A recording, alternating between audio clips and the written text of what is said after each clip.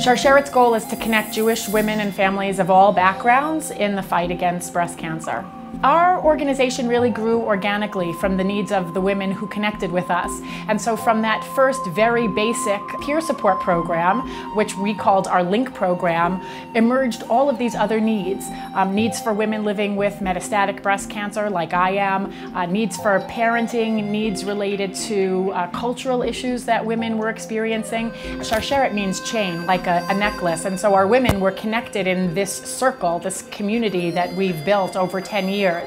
That chain has really grown, and now it's not just a chain, but there are other components to the jewelry.